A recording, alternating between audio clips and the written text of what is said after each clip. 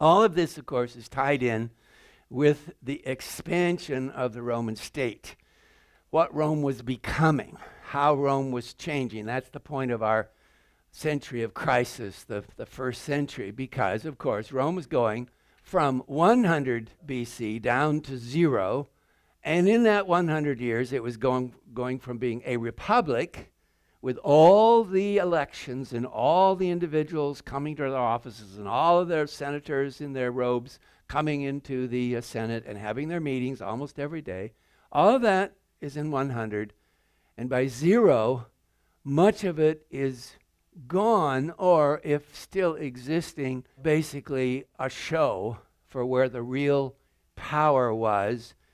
By that day, the real power was up on the Palatine Hill, in the palaces that were on the Palatine Hill, the most important of which was the palace of Augustus and the neighboring palace of his wife Livia. They each had their own territory, vast rooms that ran on, many, many servants, many, many members of the family, children, grandchildren, great-grandchildren. That's where the real power was. Now, the Senate was still meeting. They were still listening to speeches, but the true power was on the hill by 0, from 100 down to 0. And everybody knew that this was what was happening. Everybody in Rome knew that this was what was happening from the assassination in 44 down to 20 and then down to 0. All the Romans, people who lived in Rome and watched everything, saw Rome growing. Rome was approaching 1 million people, biggest city in the world. And in that time, everybody knew that the entire Roman state was being transformed right before their eyes. So why was it all happening? Well, number one, conquest and expansion. So as Rome kept getting bigger, the Roman state, and kept taking on new provinces like Gaul, and then later Britain, as this happened, more and more of the Roman state could not be represented in Rome. There was just no way to do it. You couldn't fly people in from Gaul to be in the Senate. So what happened was, slowly, the Roman state government in the center of the empire represented a smaller and smaller percentage of the total citizenry of the empire. And no one had a solution as to how to have any of the other parts of the empire represented in Rome.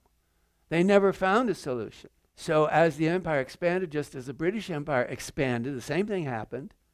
British Empire expanded to North America, and there was no practical way that representatives elected in Boston could go to London and represent Boston.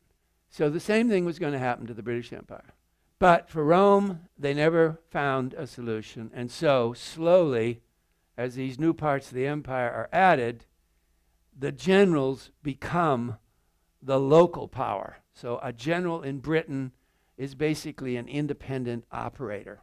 He's running an independent company, the British company. And he's running it day to day. He's appointing people, he's appointing military, he's appointing civilian, and he's running basically a capital. In the case of Britain, York became a Roman capital, and the man running Britain from York was a man named Constantine, father of Constantine. So soon, the father is going to be one of the 3 or 4 most powerful men in the Roman Empire, because he's running a very prosperous part of the empire, and his son will end up being Emperor Constantine. So expansion of the state, power of the generals, nobody knows what to do with it because it happens very fast. So for example, take Gaul. In 60, Gaul is outside the Roman Empire. They deal with the Gauls all the time in trade in the Rhone River Valley, but it's an independent part of Europe.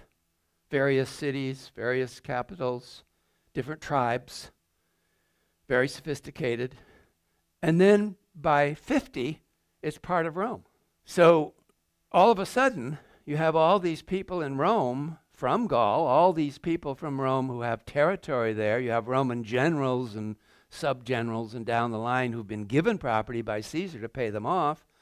And then you have 1 million or so captives being brought to Rome from the conquest. Because, of course, when you conquered a territory, the people in the territory became your captives. You could do whatever you wanted. You could leave them there. You could make them work at the farms. You could hand them over to Roman owners. Or you could just pack them up and bring them to Rome and sell them in a slave market. Or sell them in some other slave market. That's what they did. Number two, dramatic expansion of wealth like nobody had ever seen in like one generation, because of the huge expansion of the empire and the power of Rome. And that wealth gets more and more concentrated in the hands of a few people. So Crassus, Marcus Crassus, was so rich that he could literally buy the government. And so the three of them together couldn't be stopped. They were essentially the end of the Republic from then on. And from then on, it was just, who exactly was it? First it was 3, then it was down to 2, Pompey and Caesar, and then it's down to 1. Some of our students have read other histories of Rome about Cicero, and they're suggesting that he doesn't come off as a great hero, that he sometimes is being portrayed as somewhat of a blowhard, in it for himself. Well, of course all these things are true. I just kind of assume that we all know that it's hard to imagine that anyone operating in this high-powered atmosphere of Rome in 50 BC is selfless, and unselfish. No, he's not selfless and unselfish, except in the end, the last year, he is. He's a maneuverer, he's a schemer, he's trying to keep up with a growing wealth in his competitors that he can't match, so he's somewhat insecure. A tooter of his own horn, no question about it. Lots of tooting of his own horn, even in the Philippics, which is our last great piece of speech making. It's full of comments about how great he is, so that everybody will remember how great he is. And of course, people have been known to do that. There are political leaders who tell you how great they are. I don't think anybody in any culture, not Britain, France, or any place else, is at the level of presidential politics, whether it's Rome or Britain or here, that is just an unselfish saint. Because they're never going to be powerful if they're unselfish saints. You have to have too much drive and ambition to be at the top. But Cicero isn't a buffoon. He isn't stupid. He's one of the most brilliantly educated men of his time, and it all comes through in his books and his ideas. So I think that if someone's depicting Cicero as sort of either buffoonish or overly selfish, they don't see the whole picture. Because the whole picture includes fall 43. You have to go to the end. You have to go up to the end of his life. And we're going to get there. But if you think about it, by 43, he's the last man standing from the Republican generation. He's the only person still alive who's important. Everybody else is gone. His courage in 43 is great. He doesn't have to go back to Rome. He could stay out in the country. He could, better yet, leave Rome and go to Greece. His dearest friend was over there and begging him to come to Athens, you'll be fine. And he would have been fine. He could have had 20 more years of writing books and living in Athens. But he doesn't do that.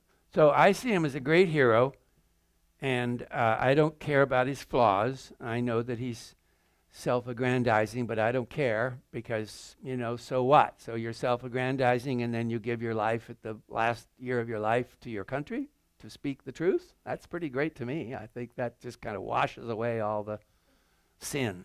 It just washes away all your sin. And then 3, the huge influx into the capital, because the capital was growing with so much wealth that if you were in the empire and you wanted a cut, the place to be was the capital. Even if you were a general, even if you were a civilian representative out in Britain, you wanted to get to Rome if you could, because that's where the money was. A lot of that money is explained by number 4, slavery.